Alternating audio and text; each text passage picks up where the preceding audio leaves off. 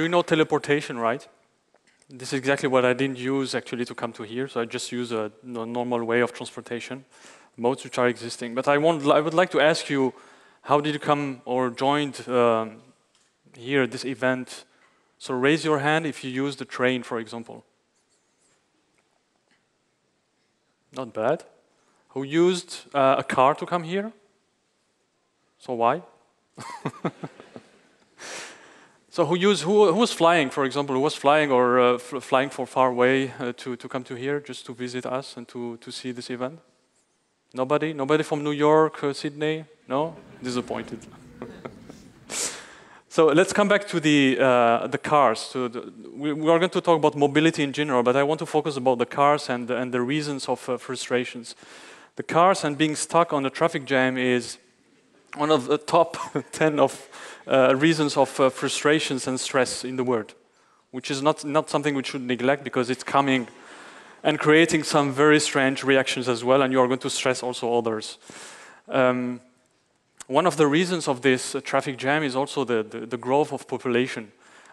We have been waiting till the 1800 to reach 1 billion of population, and now we need just 12 to 15 years to add 1 billion, which is an amazing number. So of course I'm not against people making babies, so just keep going, but not now. You have a time for it.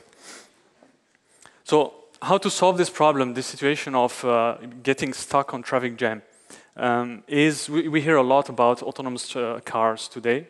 So it's advertised everywhere. So we are not allowed to make some advertisement, but there's Tesla, Audi, BMW, Daimler who are working with these topics. But is it going to solve the problem of mobility? So having a car which is driving better than a driver today, is it going to solve the problem of stress and congestion in the city? My belief is not, by itself at least. So there are other modes of transportation which we don't talk a lot about it today. There's no advertisement at all. For example, trains. This is one of the most safest mode of transportation which exists in the world today. But it's seen as very conservative way. It's seen as very conservative because we don't talk about it. You never see any advertisement about the train itself or the system which is controlling the train, because it's not only the vehicle which is moving. There's all the electronics and all the software which is moving the trains. More than that, the train is one of the least mode of transport which is polluting the world, which is in the air with the CO2 emission. So we talk about less than 2% of CO2 emission. And when you take the comparison between the trains, or just one train, and how many people you can transport, or you can compare it with a car, we talk about one train equal to between 250 to 1,000 cars, which is really amazing. So to understand this visually, this is what it means. So one train can replace all these cars which are stuck in the road. So this mode of transportation today are moving to autonomy. Many people talk about, yes, but this is already existing since 30 years. What is existing is automatic trains, so automatic metros. This is what you have seen in some metros, like if you go to Paris, for example.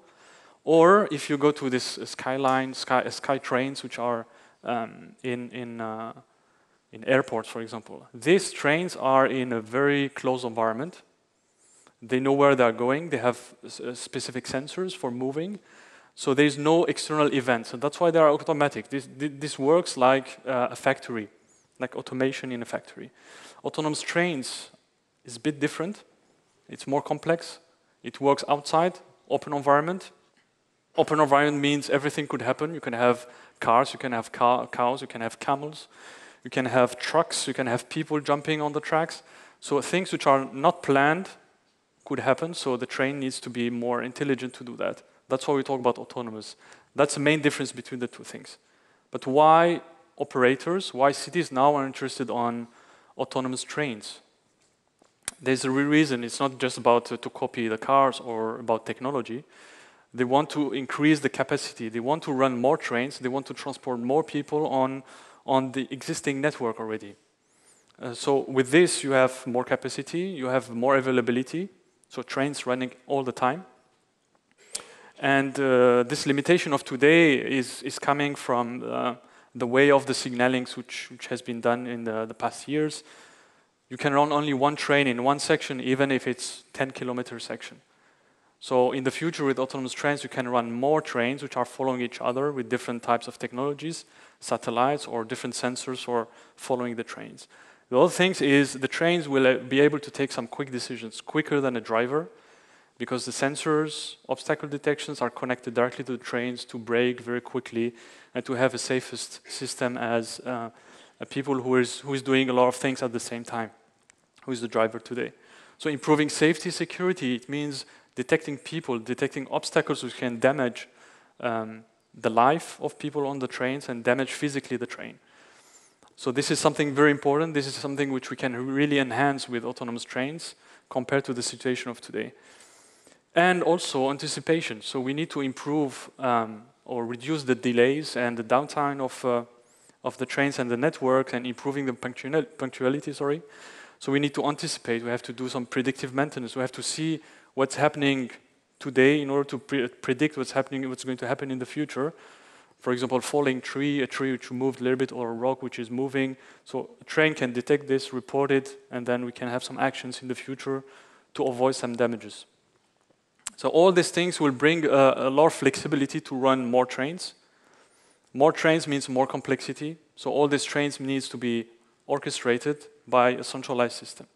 So this orchestration is really a key thing which has been developed since years within the railway industry, which makes sure that all the trains are starting at the right time, ending at the right time, arriving at the right time, and also solving some conflicts if there is any obstacles, if there is any train blocking a certain section. This is a system which is going to find different routes in order to make the train arriving on time as planned. So when I started to work in this industry 10 years ago, so I'm not that young. So some people were asking me, you have been doing robotics, you have PhD in robotics, you have worked on mobile robots, you have done some robotics competitions. Why you work in railway? And they ask you this question really with a face that you just want to give up. And I was trying to answer, at least I was believing on that at that time, that this is like robotics. Trains are moving, they have sensors, and this is coming more and more, technology is being developed more and more. And when I see today articles about robot on trains or robotics or the biggest robot in the world is a train, and seeing also many projects being started today, I'm really proud to see that today and happy that I moved forward on this technology as well. So you see the various technology which is used actually in the railway industry. It's really, really rich. We talk about safe software hardware. This is really the basics of railways. That's why this is the safest mode of transport we use.